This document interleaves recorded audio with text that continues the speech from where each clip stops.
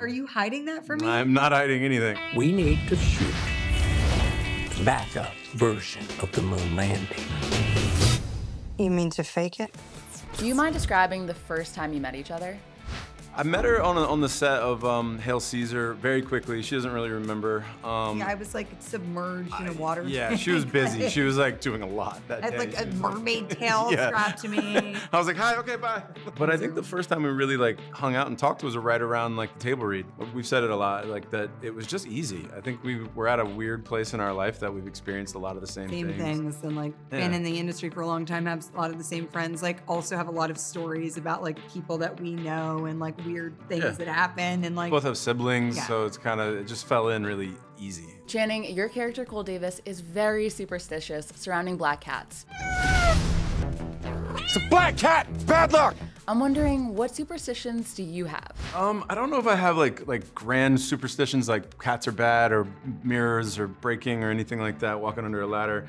I have more strange things like if I'm about to do something physical, like before like a big stunt, or I ride motorcycles and do other things that are kind of stupid for my body. But like, I have this thing where I kind of have to like, you know, I go like, all right, feet me with the head, feet me with the head, feet me with the body. And I have now this determined weird... is just OCD. Yeah, it's just like, strange. Yeah, it might just be OCD, not superstition. So we've clarified that now. He's like, I turn like a door handle a bunch of times. Yeah, or the tap world my nose. explodes if I don't do that. Yeah.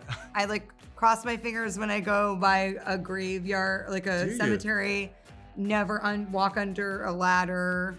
No, I throw salt over my shoulder. All those things. Wow. Weirdly, if I see 666 like on like a license plate or something like that, I'll be like, what am I thinking about right now? And I'm like, I have to like check my thoughts or something. I'm just like, I don't know, the devil's chasing me. I'm just lucky that my water didn't break in there.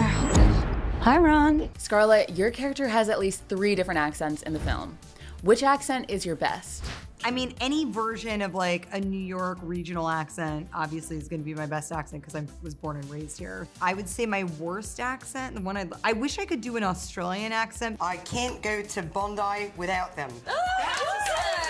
It's like one of those ones that I like. Impossible. You I can like can do hear it or it you in my cannot mind. do Yeah, it. like Yeah, you know how you like kind of hear it, but then you're like, nope, now it sounds. Every once in a while, English. somebody does it really well, and I'm just like, wow. But like, does it really sound like it? Yeah. Zoe's pretty good at it. Yeah. I think maybe I remember that. Yeah, better. she's weirdly But I was strange. I'm like, that's the one you can do? Like, why'd you pick that? Like maybe an Irish accent I would like to try to master too. Yeah, Scottish, I think. Scottish one. Pretty good. Yeah. Just to get kind of like, Yeah. Oh, so you're gonna lie? It's called selling. We're not lying to the customer. We're changing the way they think. No, it's called lying. Scarlett, when we spoke to Channing for Magic Mike's Last Dance, Salma Hayek, his co-star, said that he had a really good singing voice. Did you get a chance to hear any of it? Oh, he can sing. That is not true. He can sing. That is a fallacy. is that true? I do not have a good singing voice. I know that she said that. I was like, you are crazier than I thought you were. That's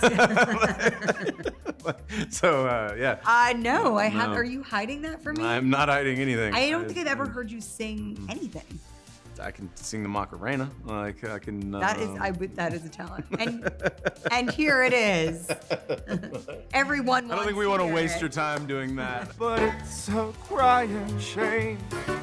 What do you hope fans take away from this film? I hope audiences are like carried away by it. I really do. Like that's all I always hope for. I'm not like a big person who's like, take this message away with you, or like the conversation needs to be about this. I really just hope that audiences can disappear into the movie and lose themselves in it and laugh and cry and get carried away. That's what I hope for when I watch a movie.